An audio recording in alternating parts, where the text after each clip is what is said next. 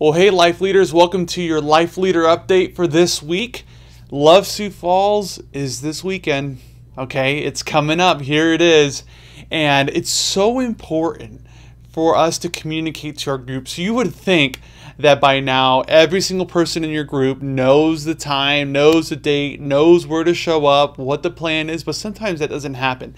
And there may actually be people in your group who's been assigned to your group based on hub connections, people who signed in the hub saying, hey, I want to be a part of Love Sioux Falls, but I'm not in a life group. And we've been talking in the last videos to be aware of your surroundings. There may be people assigned to your Love Sioux Falls group who've never even been to a life group. So I created a small video on CCB to really show you how to follow up with every single person in your group in an easy way. So check out this video and I'll see you right back.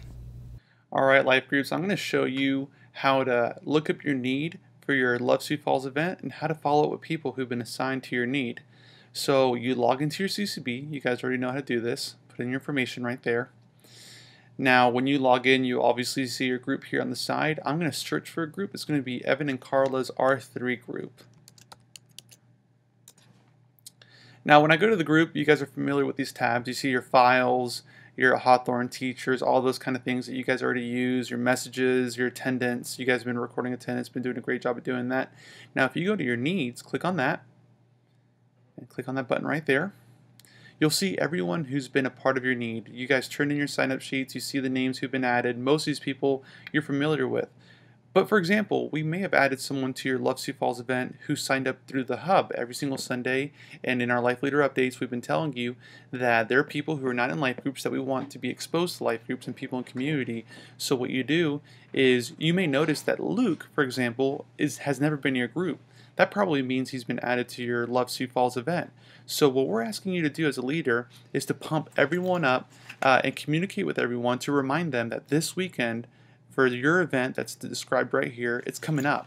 You'll be surprised, and I'm guilty as well, how many times you forget things and dates, and even if it's this weekend, if you said it 100 times, you need to say it again. So a really quick way that you can just message every single person, including people who've never been in your group, is you click on Inform People right here and say, hey guys, so pumped about this weekend.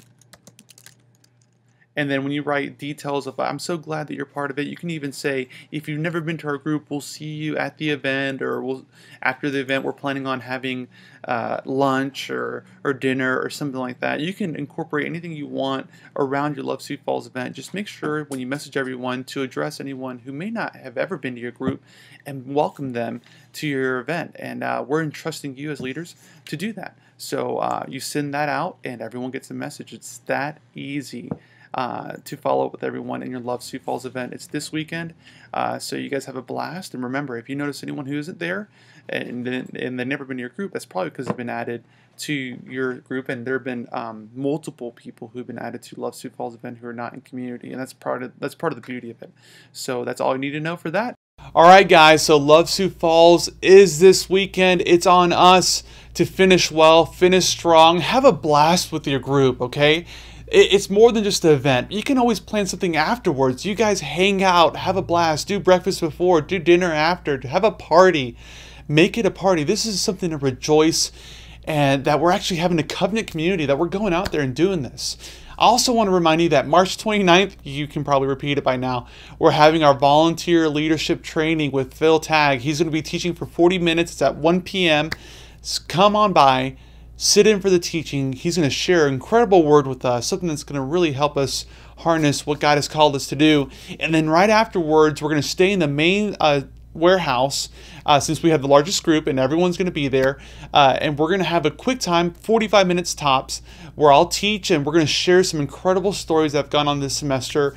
And we're going to have some amazing snacks there too. So amazing food, amazing teaching by me and others, and we're going to have childcare provided. So childcare is provided for our gathering afterwards. So you just leave the kids in there, and we'll get through it and vision cast for the summer, where we're going for the fall, and how we're going to end well this semester, okay? So I want to rejoice with you guys. Thank you so much for everything that you do. Thank you for your leadership.